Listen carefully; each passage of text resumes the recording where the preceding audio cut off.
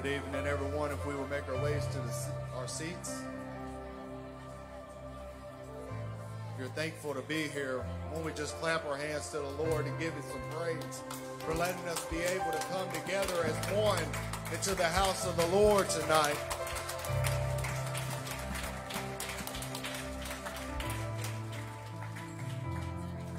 We've got a lot of needs to be prayed over, and no better to pray together. So let's go into prayer right now. There's a lot of people needing prayer this evening. I know my brother-in-law, he really needs prayer. He just got diagnosed with lung cancer not too long ago, and they gave him less than 5 years to live. But I know a God that can heal his body. I know a God that can reach down and touch him and take every cancer cell out of his body. And I believe it in the name of Jesus. So let's just go together in prayer right now. Lord, we love you, Lord. We're just so thankful to be here tonight, Lord. Lord, we're looking for you to move in a mighty way, Lord. We're just thankful that you let us show up here willing to just be used as a vessel to you tonight, God. Lord, I pray over every need that is in this place tonight. I pray over everybody that is sick. Lord, I just pray that your hand is upon them, oh God. Lord, I just pray that you just heal the ones that needs to be healed, oh God. Lord, just be with us.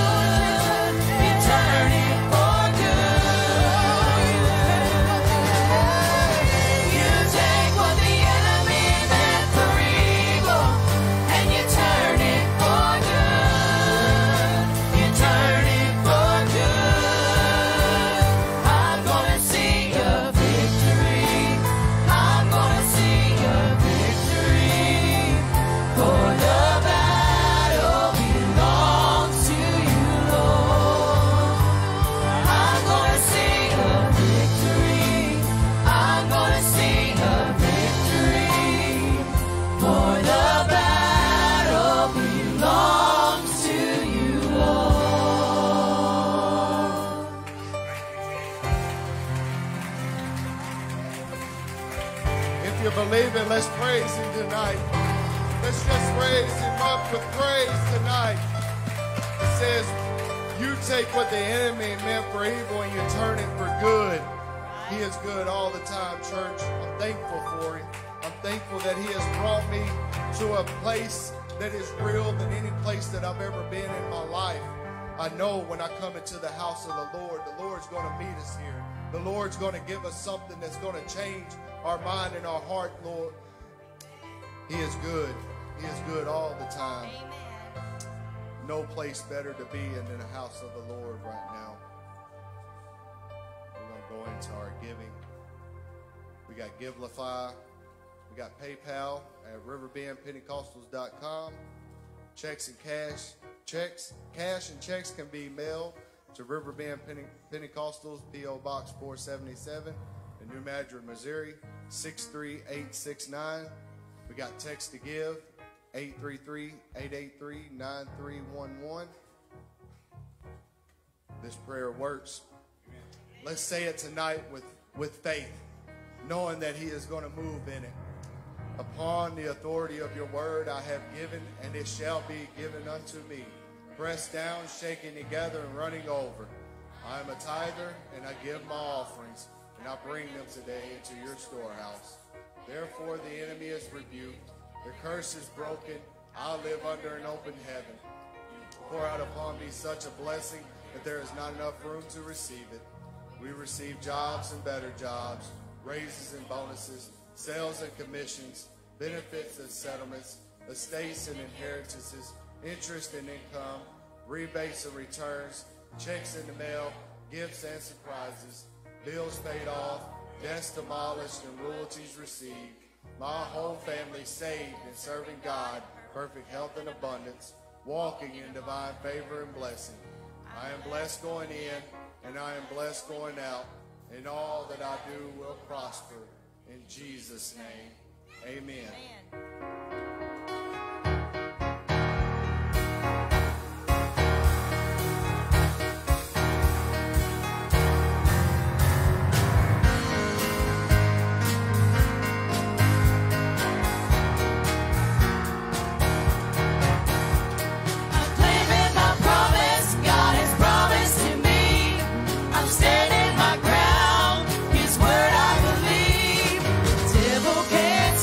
Blessings on the way.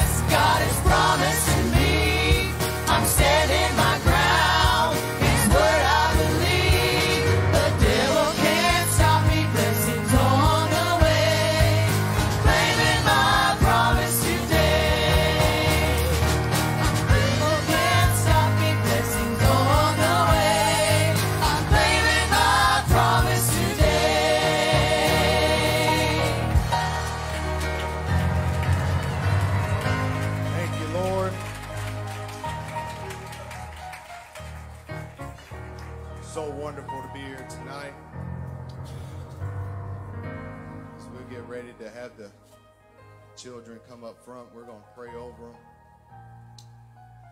The Lord's going to do mighty things in their life. We need to cover them in prayer every day.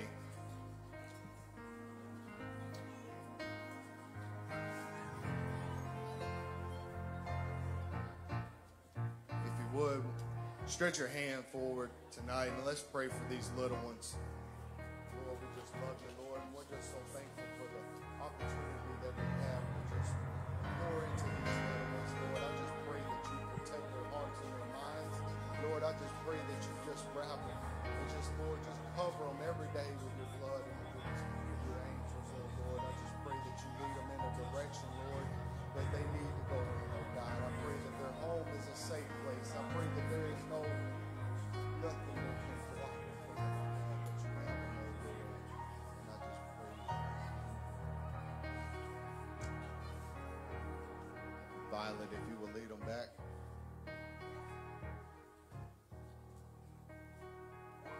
If the youth will come up, we're going to pray for them.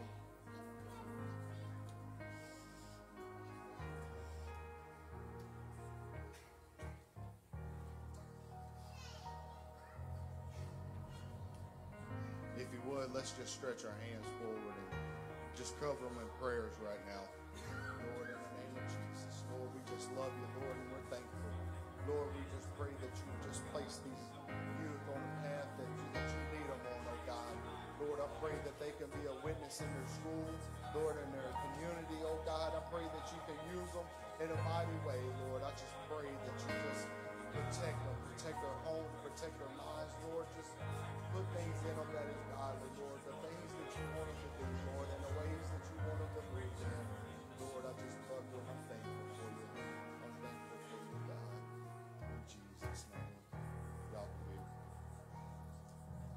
We're going to turn it over to Pastor. I know he's got something good for us. Thank you, Brother Terrence. Praise the Lord, everybody. Ain't God good? Yep. The Lord is good. Fear of the Lord, part 9 tonight. I'm thinking perhaps we may wrap this up next week, but we'll see, because it's really starting to sink the plow kind of deep. So I'm glad you're here tonight. Thank you for coming. We do have several that are sick, and we need to be praying. And I might remind you that we have Monday night prayer. We have a different focus every Monday night, and it'd really be nice if everybody could at least try to make one out of the month. Prayer has got to be not last on our list, but first. We got to be a praying people, and I hope you're fasting. We haven't talked about it in a while, but we like to fast at least one day out of the week, and that generally means go 24 hours without eating.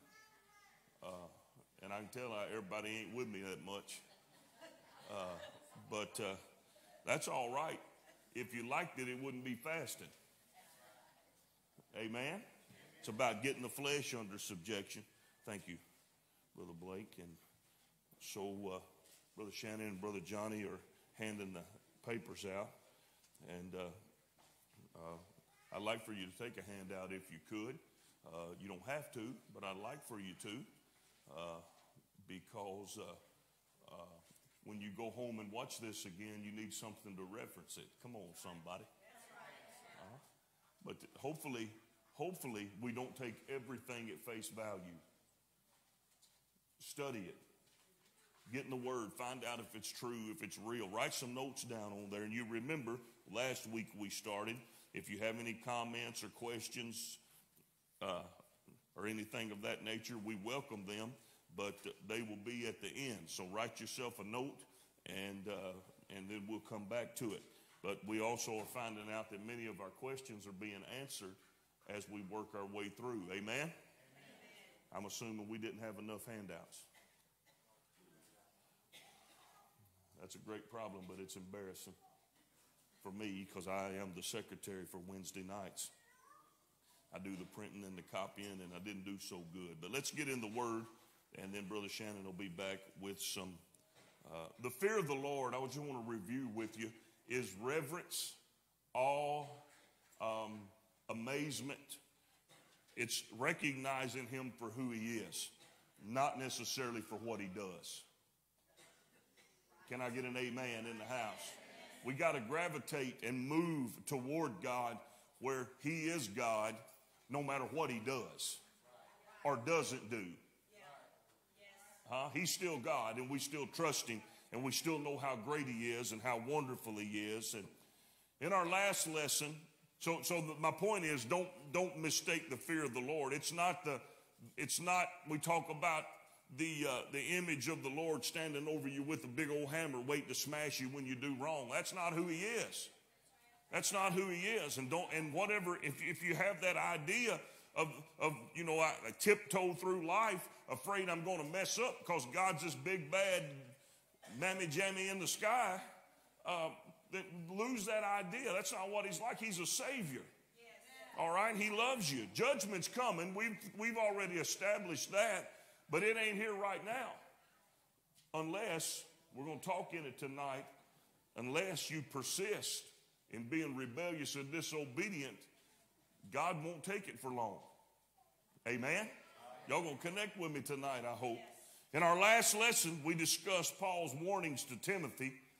Timothy is a young preacher that Paul was raising up, of the state and the attitude that will be evident in the church in the last days. Notice I said in the church. We look around in the world to try to get signs of the end time, but this is about the church. All right? And we got to be careful that this ain't us. And if we got any connection with any of this that we see tonight, we need to get somewhere in prayer and ask God to straighten us up. Okay? It's that important. This know also that in the last days perilous times shall come. That word perilous means dangerous or difficult. For men shall be lovers of their own selves, which means preoccupied with selfishness. Covetous, which means more interested in personal gain than anything else. Boasters, which that word really kind of means blowing smoke. It literally does. But empty boasting, proud, and I love this definition I read tonight. It's trying to present yourself as more than God made you. Trying to be something more than God created you to be. Pride. Blasphemers, that means being slanderous. Disobedient to parents, you know what that means. Unthankful, same thing, without gratitude. Unholy means to be profane. A profane individual. In the church, I know people are thinking, oh no, but it's here. It's here. Without natural affection, that means cold, unfeeling, don't have any compassion. You can't be touched by people's calamities or people's situations. Truce breakers, unable to be pleased. Nothing satisfies you. False accusers, that's lying with the intent to hurt somebody. Incontinent is without self-control. Fierce, the word definition is savage or not tame. You will not fall in the line. You always do your own thing. Despisers of those that are good. Y'all ready for this definition? Haters. It is. I loved it. One word, haters. The world thought they made that up. That's been in the Bible a long time. Traitors, which is betraying. You don't have any loyalty. Heady, which means reckless. High-minded, which is kind of connected to the blowing smoke earlier. Lovers of pleasure more than lovers of God. Here we know is how we know it's the church. Having a form of godliness, but denying the power of godliness, from such turn away. The New Living Translation says, they will act religious, but they will reject the power that could make them godly. Stay away from people like that. A revival of the fear of the Lord is necessary for us to fulfill our obligation to God and to the time such as this that he's put us in. The Lord has put you here and he's empowered you to do what he needs you to do right now. Don't be intimidated by the world that we live in, but by the same token, don't be influenced by the world we live in. God has put us here for a purpose. We cannot have sinners sitting in church without being affected and without feeling a conviction and a desire to change. We cannot become so numbers conscious that we compromise righteousness. We cannot assume we are saved based upon what somebody else told us. We got to seek out our own salvation with fear and trembling. You do not get saved by joining a church. I know that's a mentality that's in the world, but it's not in the book. When we are infected and diseased with a lack of the fear of the Lord, we can help nobody. When we are infected and diseased with a lack of the fear of the Lord, we can help nobody. And if we're not helping anybody, what exactly are we even doing here? Remember this, Matthew 5:13. You are the salt of the earth. Boom, period. You are the salt of the earth. Well, I don't want to be the salt. Too bad. You are the salt of the earth. But if the salt has lost its savor, wherewith shall it be salted? It is thenceforth good for nothing, but to be cast out and to be trodden under foot of men. What does losing your savor say to us? What does it say to us? You all know what salt is. You love it until the doctor tells you can't have no more. And then you spend all your time standing in the spice aisle trying to find something that looks like salt, tastes like salt, makes you feel like salt, but ain't salt. Y'all know what I'm talking about, right? Mrs. Dash or something like that. Okay. You're the salt. Salt affects everything it touches. What is the ultimate standard then for being salty? What is the ultimate standard for separation? So the question, and this is found in Matthew 16:13 through 19, which we will not read all of it, but it's where Jesus asked the disciples, who do men say that I am? The disciples said, some say you're Jeremiah, Elijah, one of the prophets, Jeremiah, so on and so forth. And he said, well, who do you say that I am? And Peter said, thou art the Christ, the Son of the living God. And then the Lord proceeds to tell him that is the rock upon which the church is built. The knowledge, the revelation of who Jesus is, right? So who are we? Who are we in that setting? The church. Very good. Now, do you remember a couple of weeks ago I told you the Greek word that church word right there came from? Does anybody remember? Ecclesia. And what does it mean? Called out. Okay? God's church is not going to be like the rest of the world. By definition. Called out. The church. Ecclesia. Called out. Separated. Salty. Making a difference. What is the church built on? The unmovable rock of the revelation of who Jesus is. Where did that revelation come from? Heaven. Came from God. And what is the evidence of that revelation active in us? The Bible says, and I say also unto thee that thou art Peter, and upon this rock I will build my church, and the gates of hell won't prevail against it. The church is set. The church is set. Hell will not destroy the church, period. And I will give unto you the keys. the keys of the kingdom of heaven, what's the purpose of a key? Locking or unlocking something.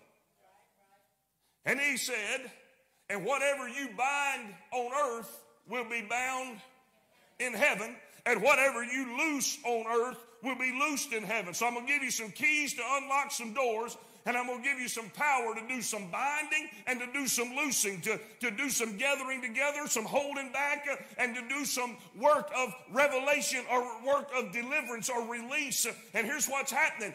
When the evidence of the revelation is active in us, heaven and earth are working together.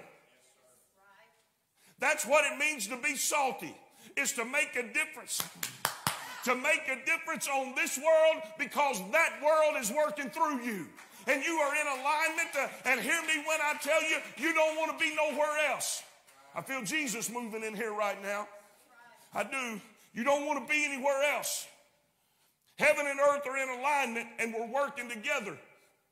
So what happens when the savor is lost?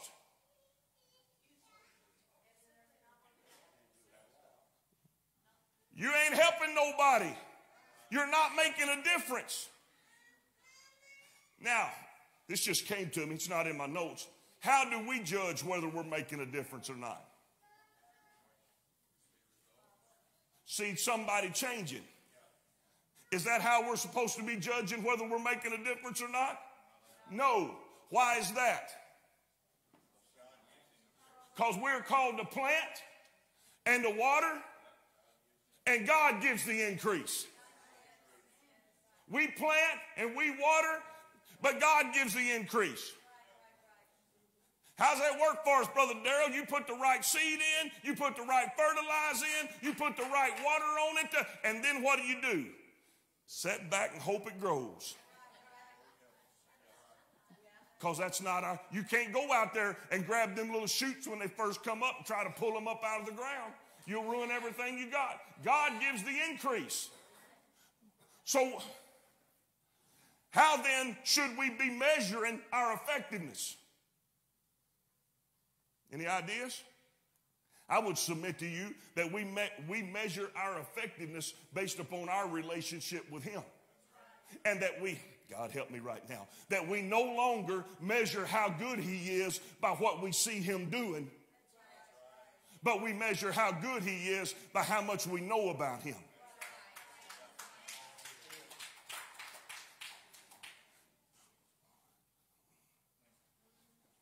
Because God is good when I'm broke and when I'm not so broke. But if we're not careful, or when I'm well and I'm not so well, we will judge how good He is, Brother Terrence, on our circumstances. And the truth is, here we go, Brother Blake, He may be just wanting to find out how much we do love Him. I can't afford to stop believing in Him. I can't afford to stop trusting Him. Because Peter said, to whom shall we go? I've already got that figured out. Where are you going to go and get what God can do for you? Where are you going to go and get the kind of help the Lord can offer you? Where are you going to go and get the kind of life change that can be found in the presence of the Lord? We can have, come on, Holy Ghost. We can have people start testifying all over this room. The drugs didn't do it. Sex didn't do it. Money didn't do it. Things didn't do it. Houses didn't do it. Trucks didn't do it. Cars didn't do it. Fancy clothes didn't do it. As a matter of fact, ain't nothing ever satisfied you like Jesus. Can I get a witness? Truth is, you know way too much about Him to turn around and go back now. But when the savor is lost and we're no longer trying to make a difference, we try to force the evidence that God is in action without submitting ourselves unto Him. The biggest trouble that we're having with this series, the reason why we have had a damper on us in many cases with this series, is because we don't want to submit to somebody greater than us.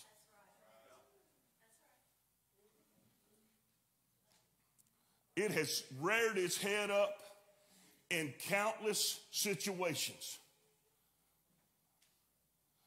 We have got to submit ourselves to the Word of God, to the Spirit of God, and the man of God, as long as he lines up with the Word and the Spirit. If I go off out there in left field, y'all better get rid of me. That ain't going to happen, because I'm falling more and more in love with him. I ain't getting bored with him.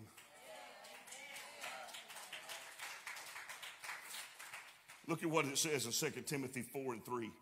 For a time is coming when people will no longer listen to sound and wholesome teaching. They will follow their own desires and will look for teachers who will tell them whatever their itching ears want to hear.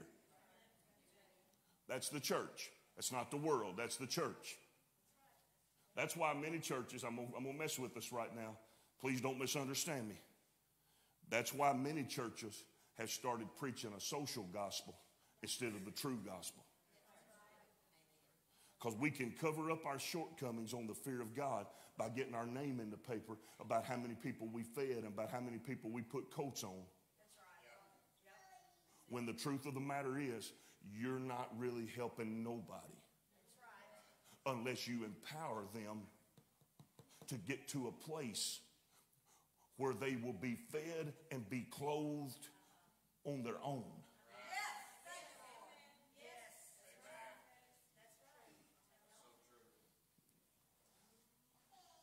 The reason why our hackles are getting up a little bit right now, and the reason why some of us furs getting ruffled up the wrong way, is because we kind of like saying, well, I fed them and I gave to them and I did this to them and I did that to them. But Brother Terrence, if nobody's being changed, what exactly are we doing?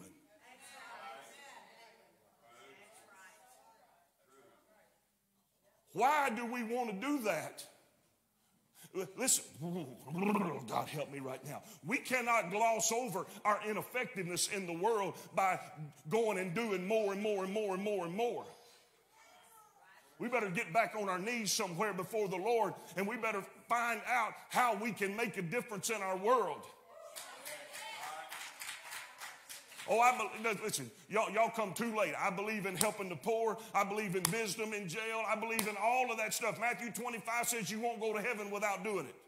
I believe it with all of my heart. But I'm telling you, it ain't powerful enough to cover up our lack of saltiness.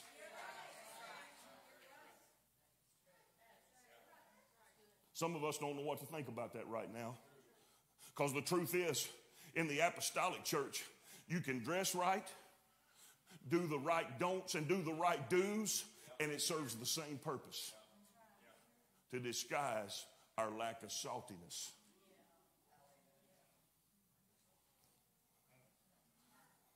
Has anybody got a pen?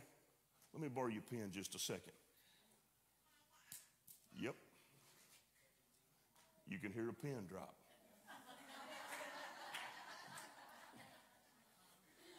That's the purpose. God bless you and thank you for coming to Wednesday night Bible study. But that's why you're here. You're not here to punch a clock, and you're not here to get your name on a list, and you're not here so you can tell the Lord, I go to Bible study, bless God. You're here because you want to be uncomfortable, you want to be challenged, you want to be drawn into something bigger because you know God called you to something bigger, and God's got a bigger plan for you, and God's got bigger dreams for you, and you don't want to stay like you are anymore.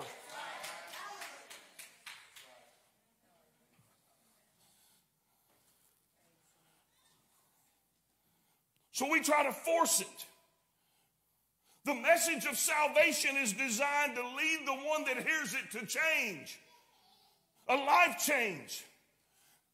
When does that life change show up most powerfully in our lives?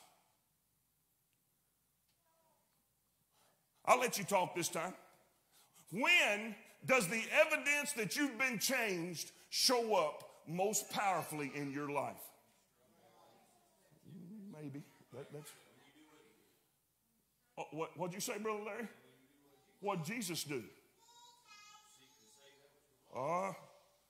What'd Jesus do? What'd Jesus Christ spend most of his time doing? His 3.5 years here on the earth, what did he spend most of his time doing? Discipling 12 men to launch out into the world. I can do this all night. I just quit because I know everybody's about to tap out. That's the only reason I quit on Wednesdays. But when you take what's happened to you and start pouring it into somebody else, then there's evidence that you're making a difference. Then there's evidence that you're making a difference. It's designed to lead the hearer to change. You've got to preach a message that you can change. We have got to be preachers of hope. There's no such thing as hopelessness when it comes to God. We got to preach hope.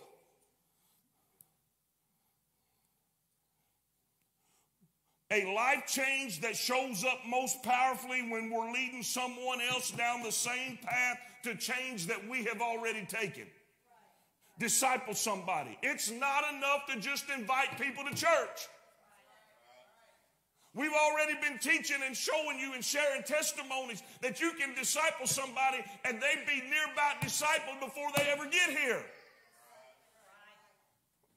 I don't care if you like that or not. Jesus Christ discipled the 12 disciples for 3.5 years, and he just spent 40 days with them after the resurrection, and they didn't have the Holy Ghost on none of that.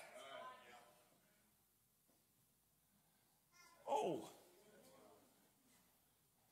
Don't you misunderstand me. I believe, and the Bible backs it up, John 3:3 and John 3:5, except a man be born of the water and of the Spirit, he ain't going to heaven. But I am telling you, you can start making a difference in somebody's life as soon as you meet them. Because Brother Larry, Jesus did. Oh, come on, I need you to help me right now. Zacchaeus, he never had even seen the Lord. He had only heard about the Lord. But as soon as the Lord stopped under that sycamore tree and said, Zacchaeus, called him by name the first time they ever met, he said, boy, you better come down out of that tree. And the Bible says that he came down out of that tree as soon as he got in the presence of the Lord, he started repenting and he started making changes. And he started saying, I want to be different than this, because that's why Jesus shows up. He don't show up to give you goosebumps, and he don't show up to validate your presence here. He shows up because he wants to change people. I didn't get to preach Sunday, so I got a little bit of preach on me tonight. You've got to approach every human being you see. We've got to get to a place where we approach every human being we meet, boiling over with excitement at the possibilities of when they know him like I know him. Everybody we meet, we've got to view them through the lens of knowing who Jesus is. And there is nobody that he can't change.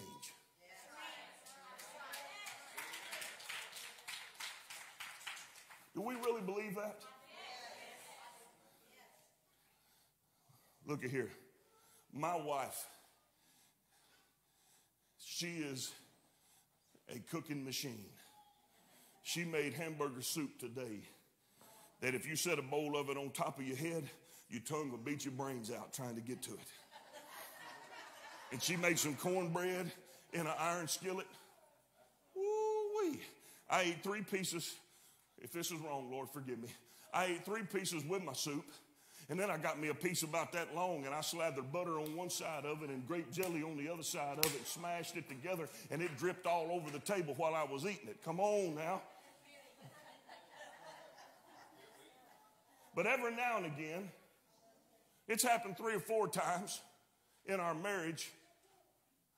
One time in particular I remember was a pot of white beans. Now, I like them too. Matter of fact, y'all know me, I like it all. But my wife can cook, and it's my hope and prayer that I brag on her so much tonight that she cooks meatloaf for me in the next 2 or 3 days. Because I told her I get it about once a year, and the anniversary's rolling around.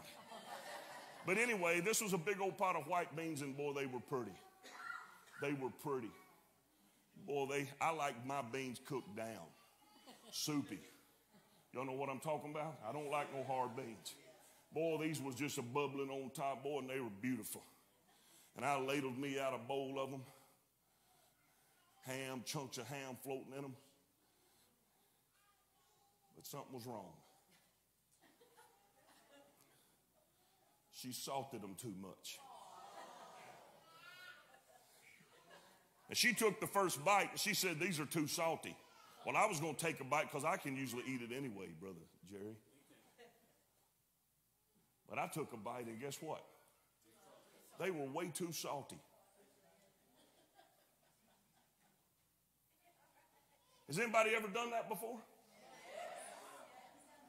Say, where's he going with this? You're about to find out. Once something has been touched by salt, you can't undo it. You cannot unsalt something. Matter of fact, the only way you can diminish the effectiveness of the salt is water it down. Ladies and gentlemen, I got to let you know you are the salt of the earth. The help we are offering is rooted in the awareness of who God is and what he can do because he did it for me. Once something's salted, it can't be unsalted. I don't know if I should tell this or not. If I shouldn't tell it, then I'm going to ask for forgiveness. But last night, Brother Kevin Dawson went into the gas station over there at Parma, and by the time he came out, he had already made a difference in several people's lives, and people were already talking about stuff because once you get salted, you can't unsalt it. And we got to get, if nothing else, we got to begin to pray a prayer in this place right now. Lord, I want to make a difference everywhere I go, everybody I meet, everybody I come in contact with, because once you touch them with the savor that changes lives, it cannot be undone. Am I doing all right, Brother Blake? I feel like I'm doing great. I mean, really, I feel like I'm walking in high cotton, as long as my eyes are shut. You cannot unsalt something once it's there. You can't pretend it's not there. We've got to be aware of who he is and what he can do because he did it for me. And we have to believe we can lead folks to permanent life change through the knowledge of who he is. We have got to stop. Hear me, we've got to stop putting all our eggs in the basket of come to church and your life will be better.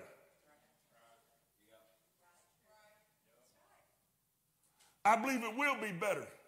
But we're fixing to unpack some things in just a few minutes.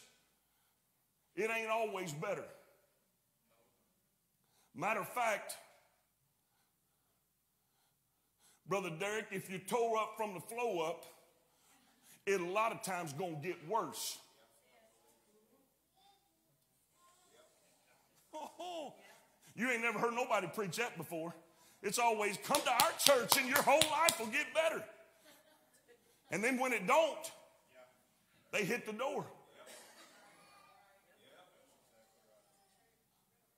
But when you get on the wheel,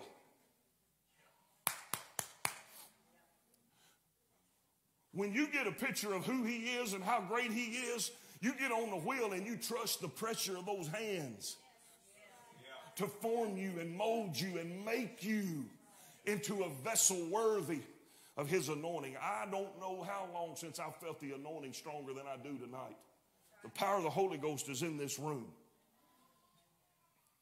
Just because the anointing is evident doesn't mean that those who are anointed are also approved of God. Approval and anointing are not the same thing.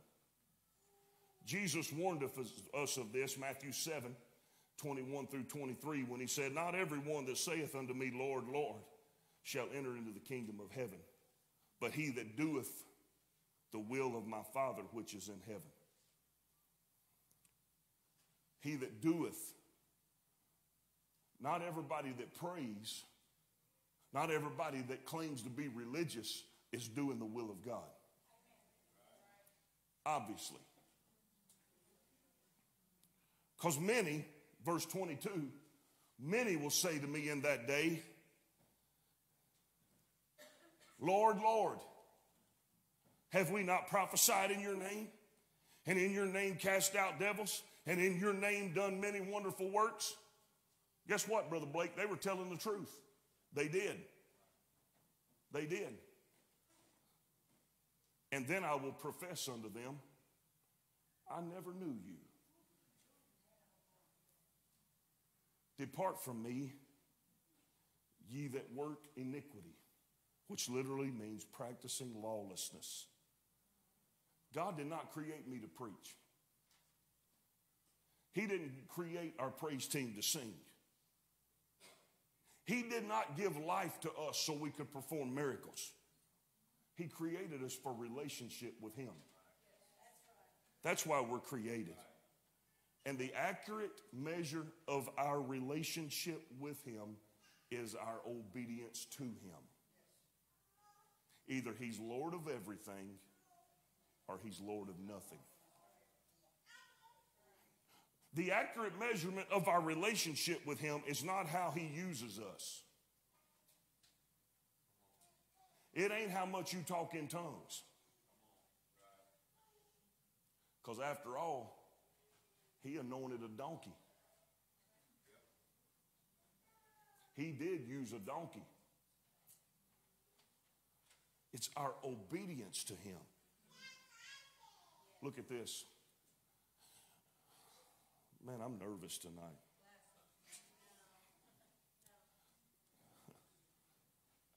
God told Saul, Saul was anointed king of Israel.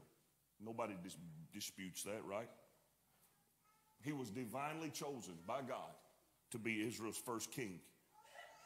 But he couldn't get out of his own way. He thought he knew better than God. God told Saul to go and completely destroy a people called the Amalekites. He was told to slay every one of them, kill all their critters, all their livestock, destroy everything. So he went out and killed all of them, except the king named Agag, and what he considered the best of the livestock he brought back. God sent Samuel, go check him. And this is what happened. 1 Samuel 15 and 13. And Samuel came to Saul.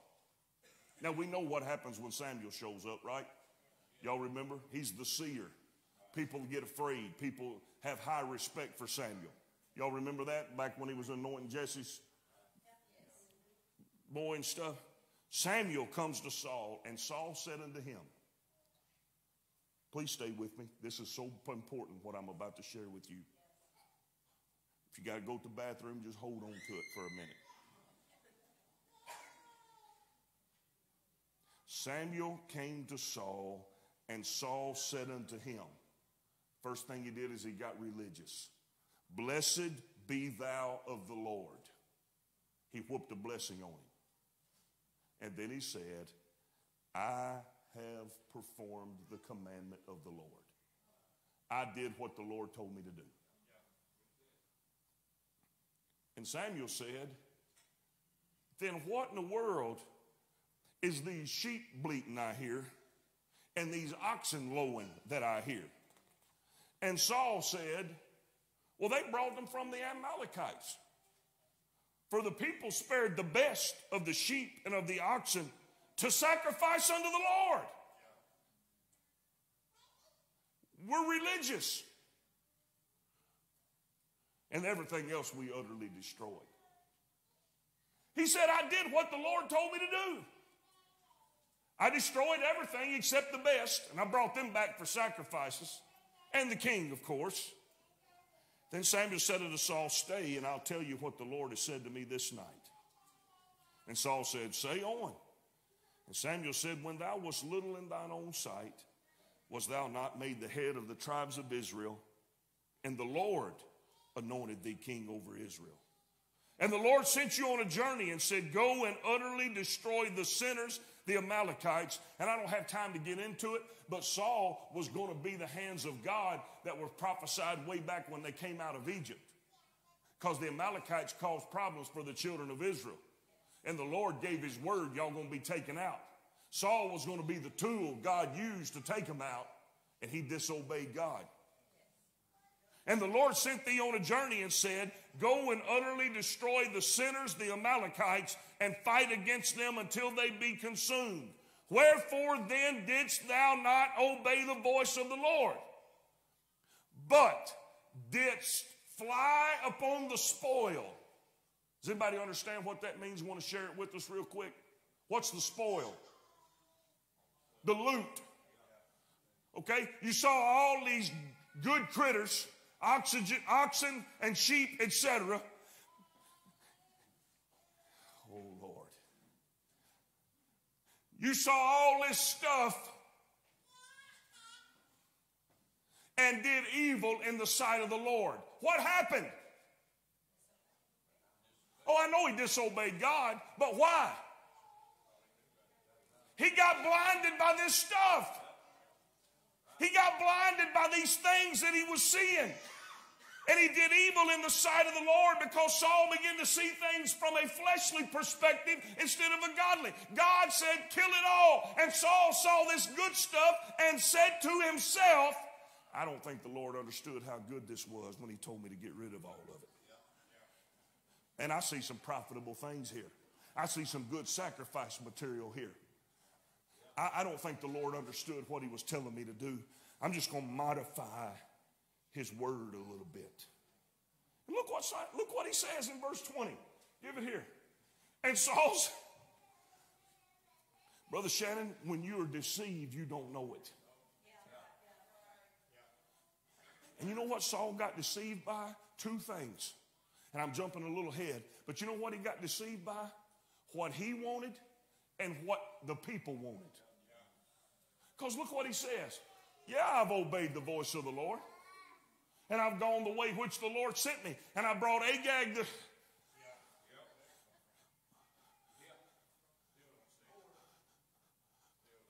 And that's what I've got to realize. And that's what breaks my heart. It's because I can preach what the Lord gives me. But there are people that are so clouded by pleasing people and by pleasing themselves that they cannot receive what God has given them because it violates what they want. To the point we will declare our own righteousness as truth, even when it violates the will and the word of God. Verse 21. But the people took of the spoil, the sheep and the oxen, the chief of the things which should have been utterly destroyed. Now revelation's coming alive in him, but the dumb rascal is passing the buck off on the people to sacrifice unto the Lord. Saul disobeyed God, but in his mind, he not only obeyed God, but he made God's plan better. To offer the best to the Lord. Look, really what he's saying is, I'm going to kill all of this stuff, but I'm going to wait till I can offer their stuff as a sacrifice to you. Brother Larry, he did not get in his mind that that's what he was doing when he obeyed God in the first place. He changed it, and God, I feel the Holy Ghost, but I feel something else moving in here too. He modified God's plan to suit what he wanted, what it made him look like, and what it fed of the ego of the people. He planned to kill it all along, but he was going to do it on his time.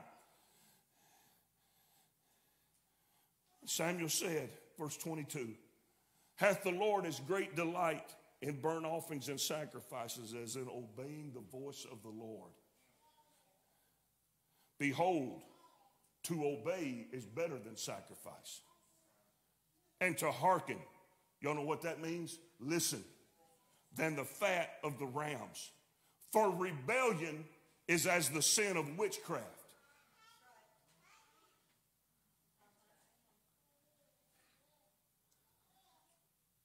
For rebellion is as the sin of witchcraft, and stubbornness is as iniquity and idolatry.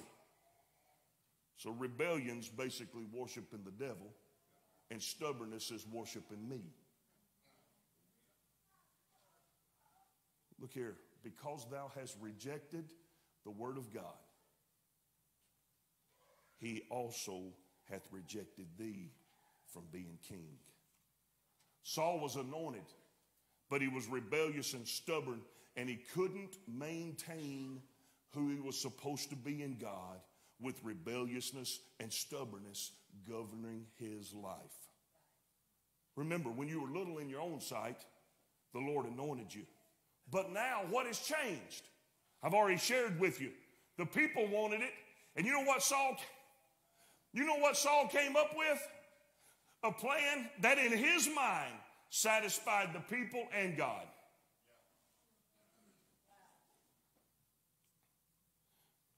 The fear of the Lord was not the motivation behind his actions. Two things took precedence: pleasing himself and pleasing people. I'm talking about the fear of the Lord tonight. We're going to bring it home. The Jews, if you're reading the bread, you just came through this, or you're reading it now, Jeremiah, Ezekiel. The Jews had to endure a prophetically declared exile into Babylon. Anybody remember how long they were going to have to stay there? 70 years. But then God turned it around. Woo-wee. You read about the deliverance. I think it's Psalms 126 that said, when the Lord turned again our captivity, we were like them that dream. It was like a dream come true. God turned it around. Please stay with me. A lot of moving around, a lot of stuff going on, but you got to stay with me tonight. This is so important for us. They went to Babylon. Jerusalem was destroyed. The temple was destroyed. They burned it all down. Y'all remember reading that? But God turned it around. They were released to go back to Jerusalem and build the temple, rebuild the temple. And they did it with great excitement. They went back and they went to work. But it wasn't long until they lost their focus. This has been magnified in my mind. You can't afford to get distracted in your walk with God. I've got to tell you that tonight. And all of your distractions do not show up on your doorstep holding up a sign that says, just want to let you know I'm a distraction. There's nobody out there blowing a trumpet that says, just want to announce the distraction's coming. But they're here right now. So, God delivered his people from Babylonian captivity. And they go back to Jerusalem, and they have the king behind them. They're given the right to build, rebuild, but they lost their focus. And they stopped working on the house of the Lord and began to spend most of their time, talent, and treasure on things for themselves, including houses and lands and whatever the case may be. But in doing so, they neglected the house of God. And their overall attitude came to be one of discontent and drudgery. I believe I read that it was 16 years they were trying to get started working on the house of God. But they couldn't get anywhere because they spent all their time working on their stuff. The overall attitude came to be one of discontent and drudgery. Why is that? Why do you think that is? I've already preached it to you. Why do you think it is? They spent all their time and effort on stuff for themselves, but it didn't accomplish what they wanted it to. Why is that? Because the things I do for me don't last. The things I do that I want to do, they don't last. Oh, now. That's why you can go out to the club and fall in love and wake up in the morning wondering, what have I done? And then you go do it again. Then you go do it again. Then you go do it again. People do all sorts of things. Why do you think people, think about this, jump out of airplanes for fun? But I mean, really, I'm not damning and condemning it. I wish I had the nerve to do it. Bungee jumping and all that, that's not my point. The point is we are continually chasing something.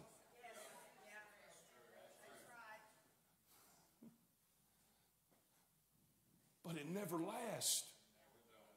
Think about the feeling when you drive up in your driveway the first time with that new ride. You got to go through town first.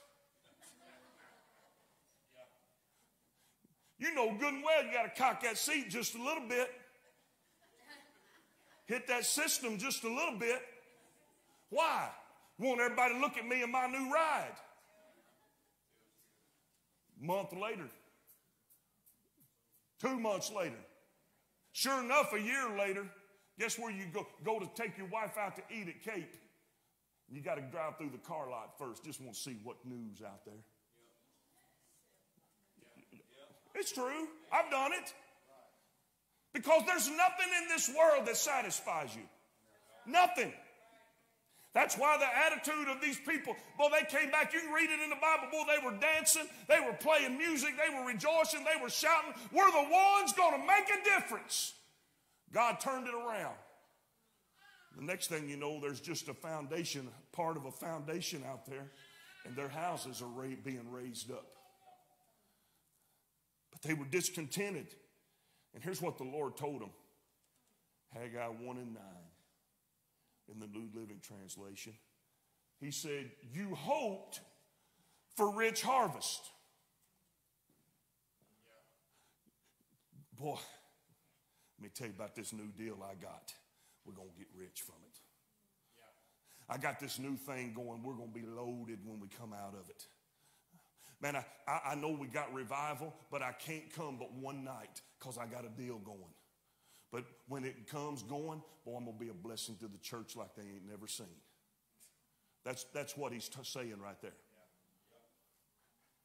When you started working on yourself, when you started focusing on yourself, you had big plans. But it didn't work out like you thought it would. Why? Because God gives the increase. And when you did bring your harvest home, I blew on it. You ever put some husk and blow on them and it just scatters? And when you brought your harvest home, I blew it away. Why? Why did I do that? Because my house got neglected. Oh, man. Y'all don't think for 1 second that I'm talking about this church house, do you? You're the temple of God. And when you work on being a dwelling place for the lust of the flesh, the lust of the eye, and the pride of life, it ain't never going to work. You cannot put all your efforts and your energy in satisfying you with this. I blew it away. Why? Because my house lies in ruin, says the Lord of heaven's armies, while all of you are busy building your own fine houses. It is because of you that the heavens withhold the dew and the earth produces no crops. Now Malachi expounds on this a little bit more, just right before the close of the Old Testament, and then there was going to be 400 years of silence from heaven. The prophet Malachi offered this critique of the relationship between God and his people. Verse number 6 of chapter 1. The Lord of heaven's army says to the priest, a son honors his father and a servant respects his master. If I am your father and master, where are the honor and the respect I deserve? That's the Lord talking. You give respect and honor to others. Where's mine? You have shown contempt for my name. Now I want you to see this. But you say, how did we ever show contempt for your name? What are you talking about, Lord? You got us messed up. We didn't do that. Next verse. You have shown, God help me. Ooh, Lord. You have shown contempt by offering defiled sacrifices on my altar. Does anybody want to just tell us real quick cliff notes of why that's a problem? What did the Lord say the offerings to him got to be? We know that. How far back do we know that? Cain and Abel. Cain brought an offering, but Abel brought the first fruits and the fat thereof. The best of the best has to belong to the Lord. We're talking about two houses here. There's a house of the world and a house of the Lord. Right? Then you said, how have we defiled the sacrifices? You defile them by saying the altar of the Lord deserves no respect. Next verse. When you give blind animals as sacrifices, isn't that wrong? And isn't it wrong to offer animals that are crippled and diseased? So what they were doing, can anybody see the picture here of what they're doing? What they doing, Brother Shannon?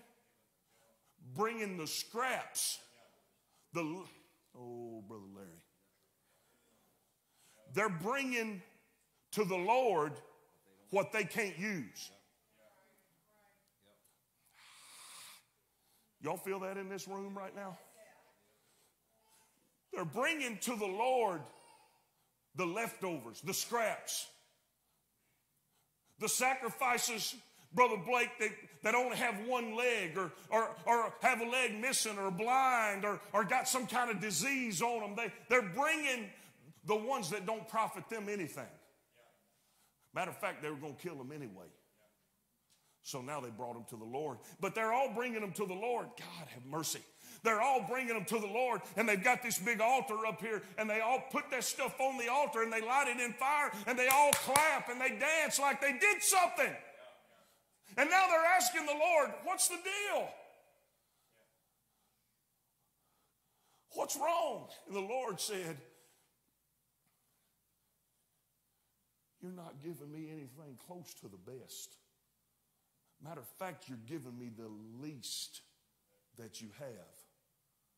Try giving gifts like that to your governor and see how pleased he is, says the Lord of heaven's armies. They had a religious life. They were still going to church, for goodness sake. They were still bringing an offering. But they were giving God the leftovers, the animals that had something wrong with them. They weren't profitable for them, so they gave them to God. And just as Saul's attitude deluded him, he was deceived into, he really thought he did right. They're really telling the Lord, living in a place of self-justification and deception, which will always end up being the same place. When we begin to try to justify ourselves when it conflicts with the Word of God, we will always end up living in a place of deception. And they say, I know your kids have done it before. Here's what they said to the Lord. What did we do? We tried. I mean, really. Do y'all see that? They're like, how did we do anything wrong? Oh, God, I need you to help me right now. Holy Ghost is ministering in this house. Yes, it is. And he's making us a little uncomfortable. But that's what we want. That's why you're here. Proverbs 3:9 says, honor the Lord. Oh, I'm going to do a little bit of preaching and then we're going to roll out of here. Honor the Lord with thy substance. That's what you already have, that you have acquired justly. It is very clear that you're not supposed to be bringing an offering that you hoodooed somebody out of. Something shady, something fake, something less than. It's kind of like you find a bag of money on the floor and you say, wonder what I ought to do with that. I know what I'm going to do with it. I'm going to keep it. In case the Lord gets mad, I'm going to give 100 to the church. You feel me? Honor the Lord with thy substance, that which you already have and have gotten justly, that with which you already are, and with the first fruits of all thine increase, which is that which you're going to get. But the Lord gets the best. I said the Lord gets the best of you and your stuff. Listen to what this word honor means. I hope to goodness this messes with you like it messed with me. Here's what honor means.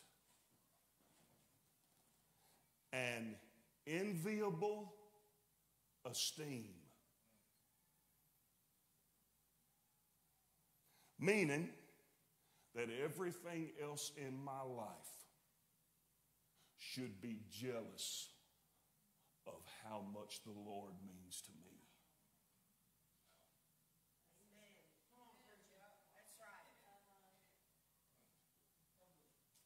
Ooh, I feel Jesus in this place right now. People, places, things, spirits, and ideas should all want what I'm giving to him, not the other way around. He should not have to look at my life and wish that I gave him what I give to them. If we're giving him less than our best, then we are deficient in our awareness of who he is. We are deficient in the fear of the Lord. If we're giving him less than our best, we're in a dangerous place. And I wrap it up with this. The call of this series is evaluation. Does my life reflect his standing in it? Does God, in fact, hold a unique place in my life? And does everything else in my life wish that they receive the honor he receives?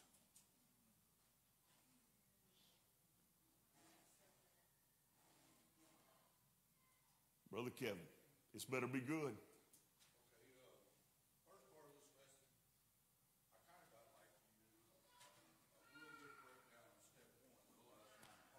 Yep.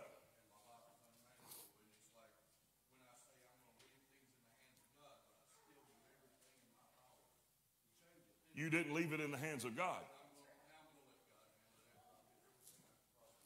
Yeah.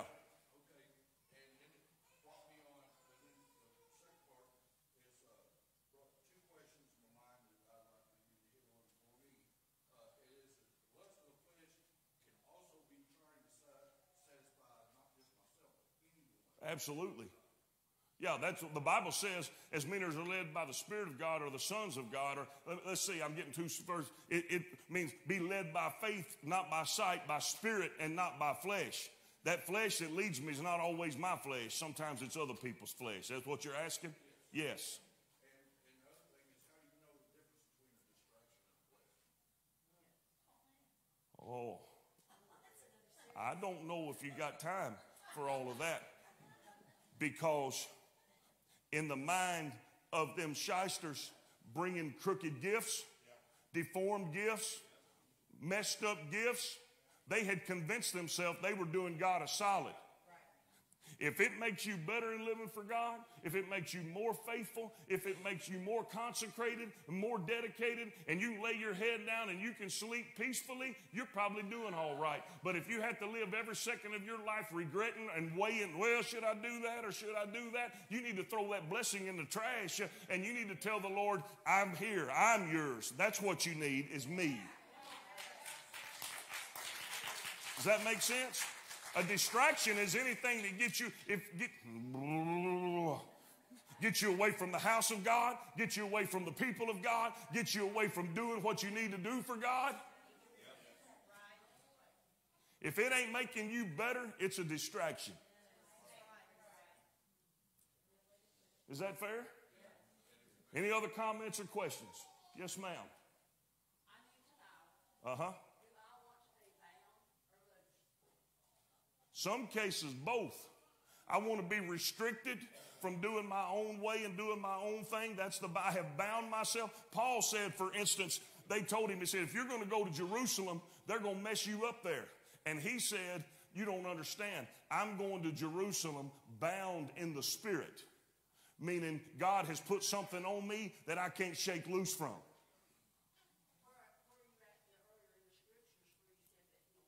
Binding and loosening. Matthew 16. Yeah. Whatever you bind on earth, that's exactly what I'm talking about. You remember they said the way that is going to lead to salvation is what? Straight and narrow. Okay? There are some things I can't do if I want to be pleasing to God. There are some things that I can't be a part of if I want to be pleasing to God. There are some places I can't go if I want to be pleasing to God. So I have bound myself to the Word of God, and heaven backs me up. Or loosed. It's not really an either or. It denotes power and authority and ability. The one doing the binding or the one doing the loosing means my life is surrendered to the Lord. If he wants to bind me, I want to be bound. If he wants to loose me, I want to be loosed. I mean, does that make sense at all? All right, well, that's all right. You can't get caught up in what do you see as binding? Okay, that's the problem. It's not talking about that necessarily, though the principle is the same. All right, remember Paul said, I'm going bound in the spirit into Jerusalem, meaning God has put something on me that I can't get away from, and I'm willing to submit my life to it. Okay, but he's also going loosed in the ability to do that. Okay, binding and loosening means my life is subject to whatever heaven wants, and now as I do it, I'm in alignment with heaven. We talk about it a little bit later if you need to, but it's about whose authority and whose power am I under. All right, who's ordering and dictating my life, me or God? And when I come into alignment, if it's me, it better be in alignment with him. Because now I've stepped off. Is that all right? Yeah. Okay, anybody else? Anybody else? Stand with me. Thank you for coming. We can discuss that again. Maybe we'll run into one another on the golf course again. And we can discuss. By the way, this ain't church thing, but I parred the next 3 holes after you gave me them balls. So I don't know if I can see them better, but I hit them straighter. So she saw me on the golf course and I was hitting pink balls, and I think it upset her. So she gave me some yellow ones instead. There we go. She felt sorry for me, so she gave me part of her stash. I don't know if I was supposed to have told that or not, but I did. Yeah. Anyway, what do you think about the Lord? Huh?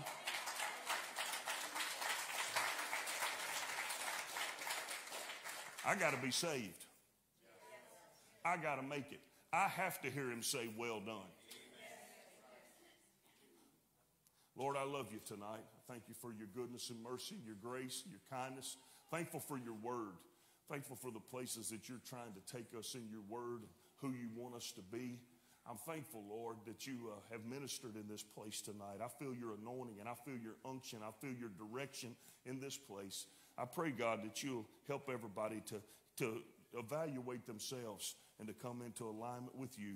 I give you praise, honor, and glory for what you've done. In Jesus' name, amen. Don't forget about church, 10 o'clock Sunday morning, 11 o'clock worship. Be there, be square.